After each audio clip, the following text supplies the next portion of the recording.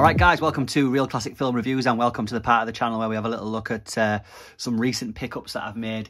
As you will have seen by the title, this is the small box of bits and pieces that I picked up from the recent Indicator sale. I was about to film a pickups video for, what month are we now? April, for whatever I picked up in March. Kind of got a pile of stuff off to the side here and realised that I still had this sat there. I'd kind of opened it just to make sure it was all right, but I've yet to kind of really get into it. As you'll see, it's all kind of covered in bubble wrap, so there's a few bits and pieces in here. I'm not entirely sure what is in here. I need to have a bit of a look, but I know one thing, there's a box set in here and then a few of the single releases, so I thought, without further ado, we would crack it open on camera together.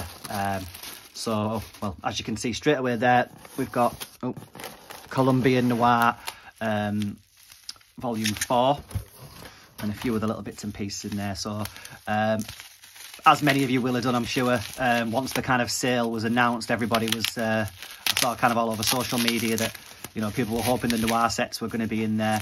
They've just recently announced that amazing looking Humphrey Bogart set, which is an absolute must-have. If you've not seen that, I'll put a picture of it up here so you can check it out. But these noir sets are, for me, an absolute must. I mean, I've just recently finished working my way through Volume 1, so I'm a little bit behind, but you know, you've got to pick these up, especially when they go on sale. You know, 6 films there. You know, I can't really kind of tell you that I know a great deal about them. I know they'll be relatively good because I'm a big film noir fan. The books in these things are absolutely staggering. This is Volume 4, so limited to 6,000, of which I've got 1,820. Features Walk a Crooked Mile, Walk East on Beacon. Is that Walk East on Beacon? Push Over, A Bullet Is Waiting, Chicago Syndicate, The Brothers Rico. And if you've seen these sets before, you know the quality that Indicator, you know, the care and attention that they put into there. So that's going to go really well with the first 3 volumes up on the old Indicator area, Indicator shelf. So that is Columbia Noir number 4. Right, so let's have a little look. So next up, I picked up just like a little kind of modest handful of movies. So with Indicator, I know they do these, they do the kind of initial run of the releases and then they'll do like a regular release. And with Indicator, I tend to collect the regular releases over the initial releases, if you like. A, to kind of keep the costs down, and B, as kind of sad as it is, just for some uniformity on the shelf. Oh, we've got, what's this?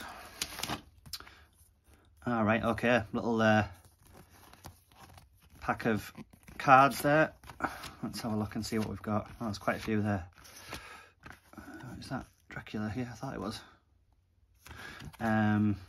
Pastor Hall, Carnal Knowledge, The Bullfighter and the Lady, The Swimmer, Burt Lancaster film, and The Big Gun Down with Van Cleef and Millian. So very nice, very nice. So we've got, let's have a look what we've got. So let's start off with Suddenly Last Summer. Yes, a film that I've not seen, but I'm really kind of looking forward to watching. Taylor, Hepburn, Cliff there. A Joseph L. Mankiewicz film. Don't know a great deal about it. If you've seen it, let me know down in the comments. And I'd imagine that most of these films, or a few of these films that I picked up, will be first time watches for me, or blind buys I should say, because when the sale's on and they're discounted that much, then it's the ideal time to kind of you know, kind of dip your toe in the water and see what's what. But you know, probably can't go wrong with a cast like that, and you know, the kind of production and directing pedigree there, Spiegel, Mankiewicz. So that's Suddenly Last Summer. Next up we have The Collector. Right, yeah, so a film that I haven't seen but I've been meaning to pick up for a long time. Terence Stamp, Samantha Egger. I think obviously directed by Wyler. Is he a collector of women? Does he kind of keep women? I'm not sure. Let me know, guys. Again, not too familiar with the film, but definitely looking forward to checking that out. Next up, we've got The Deadly Affair, so a film that I have seen, Sidney Lumet film. Massive Sidney Lumet fan, massive fan of pretty much most of that cast, James Mason especially. Based on John le Carré's A Call for the Dead, if I'm not mistaken. Probably doesn't say on there. But I'm a big kind of spy thriller film fan. Mason, Maximilian Schell, definitely one to add to the spy collection there. And last but not least, guys, we have got The New Centurions, featuring Stacey Keach and George C. Scott. Again, haven't seen it, don't know a great deal about it. Really looking forward to kind of checking that out. Directed by Richard Fleischer as well.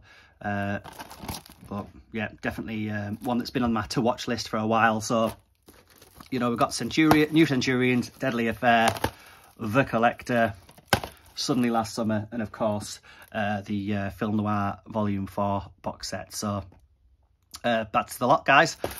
Finally managed to get it unboxed, finally managed to get it out of its packaging. Looking forward to getting those on the shelf, and looking forward to finally getting around to filming my March haul video, and hope to see you guys there. But for now, take care, thanks for watching, bye bye.